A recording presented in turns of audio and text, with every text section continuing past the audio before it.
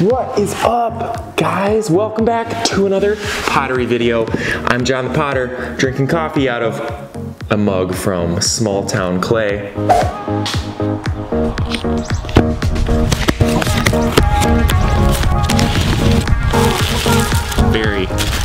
Very excited.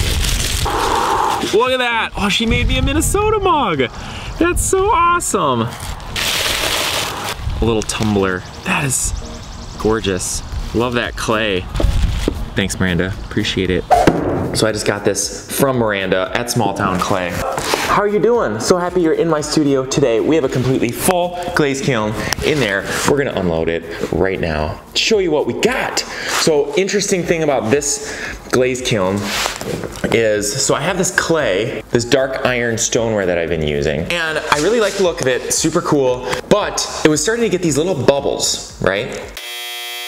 Which I'm dumb, I should use witness cones so I know exactly how hot each shelf is. But then I looked at the vitrification range of the dark iron stoneware, and it topped out at cone 6. So if it goes above cone 6, then it's actually getting over vitrified. And then having those little bubbles in there, I broke one of the pieces that had the bubble in there.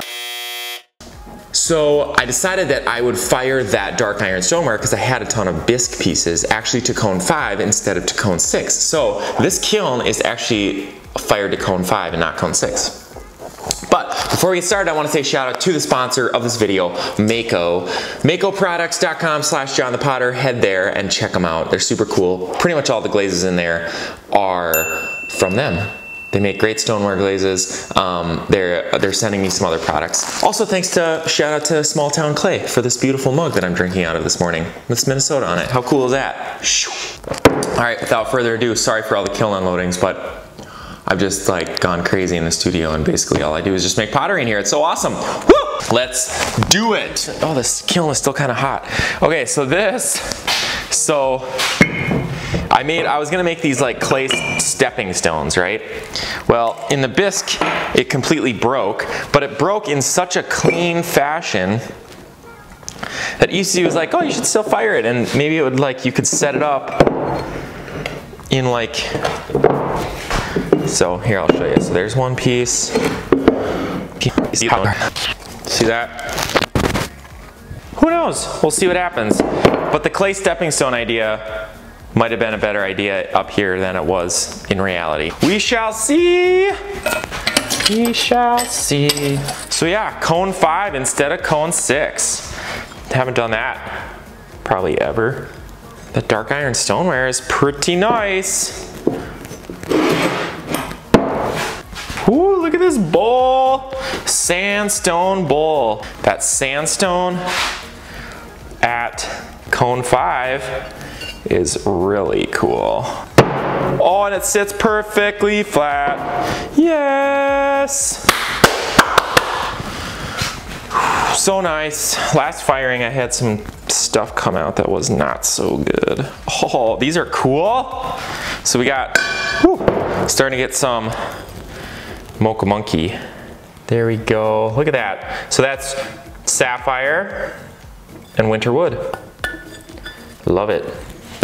Love it. Couple Mocha Monkey custom ones. Like, how cool is that mug from Small Town Clay? Go check her out, Small Town Clay on Instagram, at Small Town Clay. A couple things. So I made all these in the dark iron stoneware, which I knew that I didn't want to fire to cone 6 because it was getting a little over vitrified. The other thing that I changed was on this glaze, I was starting to get a little bit of pinholes happening. And so I did some research on pinholes and found that sometimes if you bisque to a little bit higher temperature, it solves your pinhole issue, which so far it seems like, so I probably did something you're really not supposed to do, but I changed a bunch of variables in this kiln. But so far it's solved all the problems. But these are little mugs for my parents' cabin. They ask me a lot for a lot of pottery, but they often have large groups of people up at their cabin, and then everybody's drinking coffee, and then like all the mugs kind of look the same, and so then no one remembers where their coffee is, and so we made a set that go together that are all kind of the same size but all have little differences. So there's like a lot of little carving things, and then they each have like a little symbol. So like this has like a fish right there, this one has a sun, so Isi did that. This one has a wave. So they all kind of go together, but they also have like differences too. What was I gonna say? I was just gonna say something that was really important.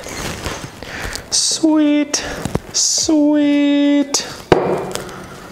They're gonna be pumped. That didn't really work. So this is the Norse blue with blue surf on top. It's got a giant hole in it, so I thought I'd put a little plant in there, and then there's some more planters. Those turned out great. This dark iron stoneware, just as I expected, cone 5, crushed it. I'm very happy with this. It didn't quite blend quite as much, like between there. Did I show you all these? I can't remember. It didn't quite, like if you look at some of these, it looks, here, can you tell the difference? This is at cone 6, this is at cone 5. So I feel like the blending here is a little bit more at cone 6. I feel like it just is a little bit more runny, but I think they both look super good. And a bunch of little altering things. So yeah, this will be fun, and no pinholes. Did the bisque at cone 04 solve the pinhole issue? I don't know, maybe. Who really knows? It's a mystery. Ups and downs of pottery. Oh, what the heck was I gonna say? It was really something interesting. Here, I think I can kind of tell.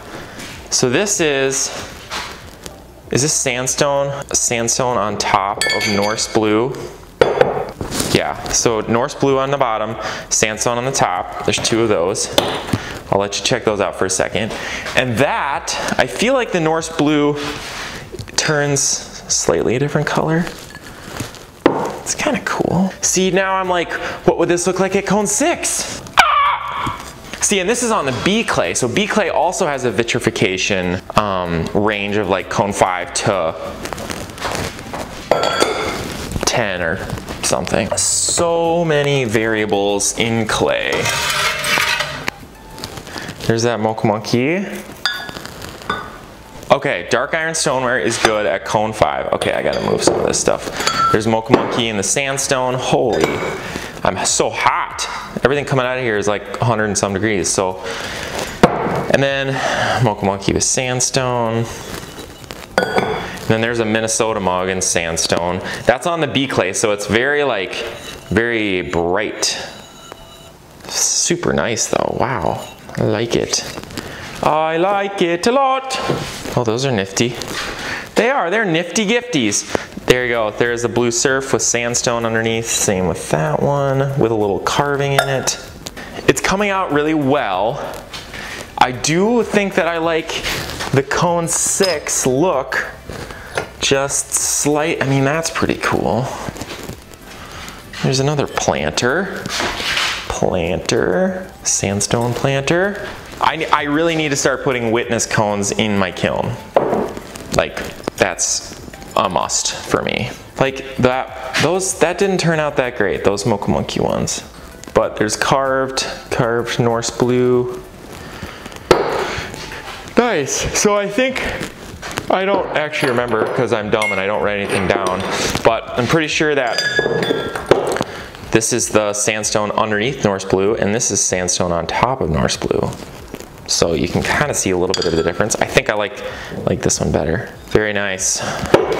Very nice. It's pretty much the only thing in this kiln that I'm disappointed about is how these turned out.